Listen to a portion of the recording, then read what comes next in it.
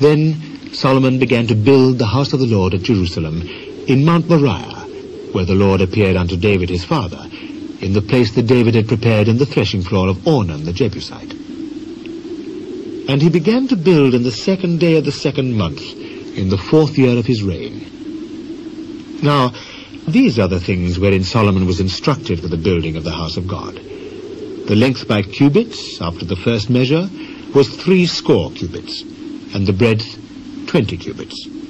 And the porch that was in the front of the house, the length of it was according to the breadth of the house, 20 cubits, and the height was 120. And he overlaid it within with pure gold.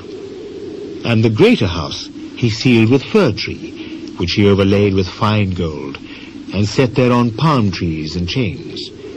And he garnished the house with precious stones for beauty, and the gold was gold of Purvaim.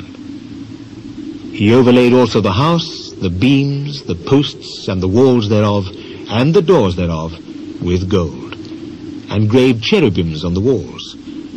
And he made the most holy house, the length whereof was according to the breadth of the house 20 cubits, and the breadth thereof 20 cubits, and he overlaid it with fine gold amounting to 600 talents. And the weight of the nails was 50 shekels of gold. And he overlaid the upper chambers with gold.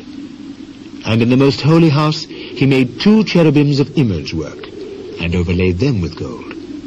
And the wings of the cherubims were 20 cubits long. One wing of the one cherub was 5 cubits, reaching to the wall of the house, and the other wing was likewise 5 cubits, reaching to the wing of the other cherub. And one wing of the other cherub was 5 cubits, reaching to the wall of the house. And the other wing was 5 cubits also, joining to the wing of the other cherub.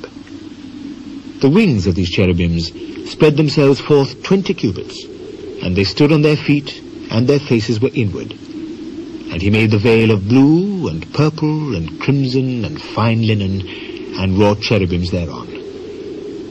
Also he made before the house 2 pillars of 30 and 5 cubits high, and the chapiter that was on the top of each of them was 5 cubits.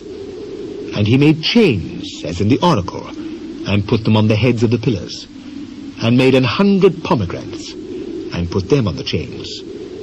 And he reared up the pillars before the temple, one on the right hand, and the other on the left, and called the name of that on the right hand Jachin, and the name of that on the left Boaz.